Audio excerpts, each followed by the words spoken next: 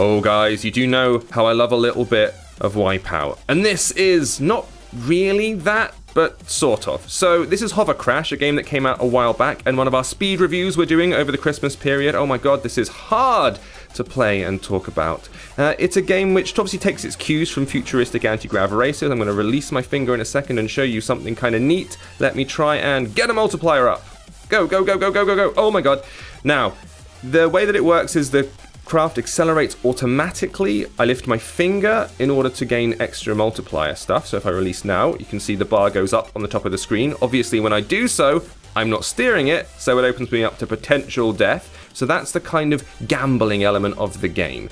It's very, very twitchy in so much as you have to move your finger only ever so slightly to cover one entire scale of the width of the course, which is what makes it really, really tricky. When I started playing it, I was immediately dragging too far left and too far right, so be wary of that if you give it a go.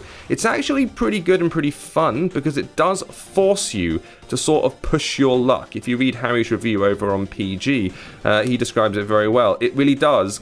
Because if I've got my finger down this whole time and it takes too long for the multiplier to charge, and I'm dead.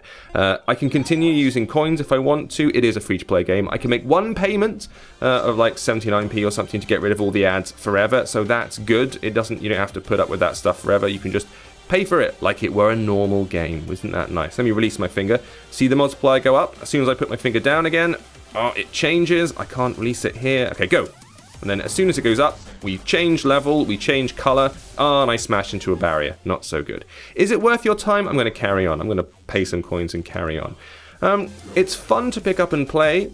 Again, it doesn't change a great deal. It just gets faster and faster and more frenetic, and a few more obstacles pop up. It's an okay little time killer. It's not a serious, heavy-duty thing, and it's quite rewarding for its twitchiness. I do like it when I manage to sneak through a gap at the last minute. You get that little thrill of, yes, just made it. And it looks pretty enough, and as long as you can tolerate the dubstep music, then you're okay. But it's not really going to change the world. I'm not going to lie here.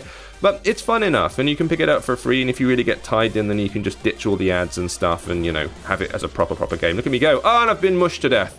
And that'll be me. Hovercrash is the name. iPhone, iPad, I think Android as well right now. Free to play. You can go grab it if you want.